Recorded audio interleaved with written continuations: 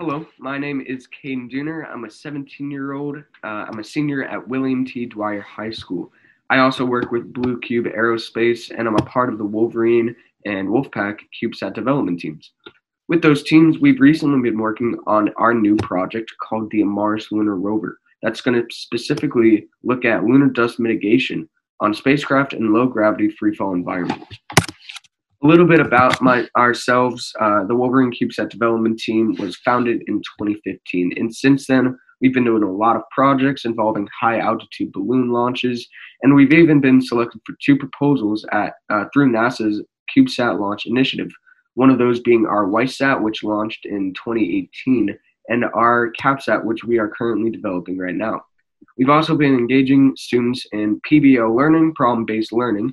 And as I said, we're working on our new project, our Mars Lunar Rover, which is a small one-U-sized CubeSat rover that will be testing whether we can mitigate lunar dust using specific properties. For this experiment, we'll be using electric and magnetic fields to see if we can mitigate that lunar dust buildup.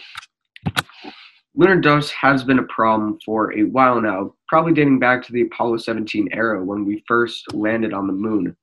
It was logged right in the mission objectives. It was logged in the mission that Apollo 17 had difficulty operating due to that dust. Since that dust has a tendency to stick to everything, it even clogs up some vehicles, and we can't have that. The dust is also believed to have toxic properties, so if inhaled, that could cause a lot of problems for the dust. However, something very important about this dust and for the experiment is that once the sunlight strikes that dust during the day, of course, it becomes positively charged by knocking off electrons, and that creates the positive charge. For our rover, we want our equipment to be positively charged. Since we're going to be going during the day and the dust will be positively charged, we want to repel that dust.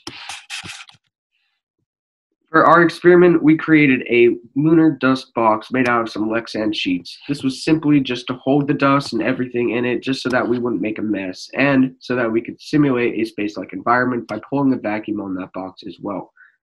We used rubber gaskets and adhesive sealant to seal it up, just to make sure that there were no air cracks and so no air could escape.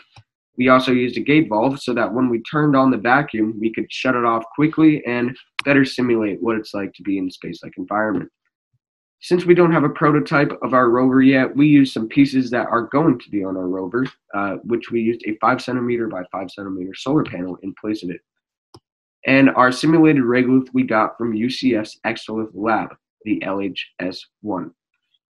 For our magnetic field, we used a 50-pound magnet or 10,000 Gauss for our magnetic field. As we know, the larger the magnet, the stronger the magnetic field. We want to repel as much dust as possible, so we tried to get the largest magnet we could find. For the electric field, we also used indium tin oxide plates. We used two of these and ran a current through one, a positive current through one, and a negative through the other using our DC power supply. This created the electric field right in the middle. And of course, we used a vacuum pump. That's just to simulate the space-like environment in the dust and have no air. So of course, when we talk about electric and magnetic fields, we're going to be talking about the laws of electrostatics. The laws of electrostatics, of course, we all know, like charges repel, opposite charges attract. Since we want the dust to repel from our vehicle, we want that our equipment to be positively charged, since, of course, lunar dust is positively charged when the sunlight strikes it. We're also going to be using the vacuum theory a lot. Since our container is sealed, the pressure will be increasing and expanding in volume. We're also going to be using a continuum flow for our experiment. We did the experiment. We first tested the ITO plates just to make sure there was no drop off of voltage when we ran it through, and just to make sure that there wasn't any problems with it and it wouldn't alter the experiment at all. We did find there was a 2% drop off of voltage through those ITO plates when we ran through. That means that they didn't really affect anything in the experiment. There was a very low percent drop off, so all the current ran through those ITO plates. Using the equations from the last slide, we calculated the magnetic field strength by hand, and that came out to 7.11 times 10 to the 5th Tesla. We also did that for the electric field, and we got 3,000 volts per meter. which we plugged into another equation from above, and we found the point of charge.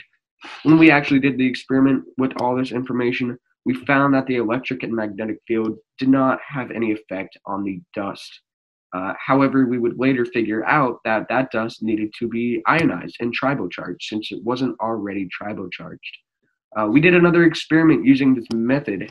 However, we didn't show any results. We tried to tribocharge it by pouring the dust through various plastic blocks, in this case Lego blocks, for a certain amount of time, and we didn't have any show in ionizing the dust. However, more tests will be done in the near future. As I said, we're doing more tests as we speak, actually. We're going to be repeating the experiment using proper methods, including the Van de Graaff generator to try and ionize that dust, and using that tribocharging method once again. We also need to find a way to magnetize the dust, since not all the dust particles in that LHS-1 are magnetized. So we're going to have to find a way to use that, since real lunar regolith is magnetically charged. During this experiment, we did have a bit of difficulties. Like I said, with the dust, it wasn't ionized fully, and there wasn't a lot of magnetic properties to it. So we just want to find a better way to ionize it and to magnetize it. Constructing the dust box was also a bit difficult, only because it was kind of a makeshift way, but it served its purpose. We just want to make sure that there's no air cracks or anywhere that the air can escape next time we build this. Calculating the electric and magnetic field. We did this by hand.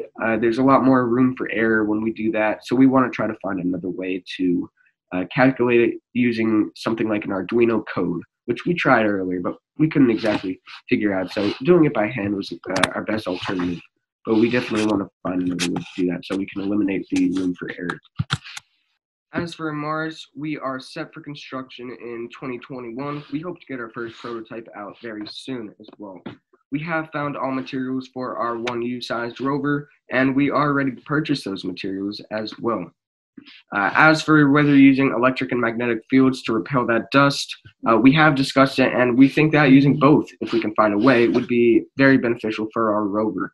Magnetic fields are better used when the particles are actually moving or when the magnetic field is moving itself, and electric fields are better when the particle is stationary. So if we can find a way to use both, that would probably be beneficial for our rover and repel the most dust.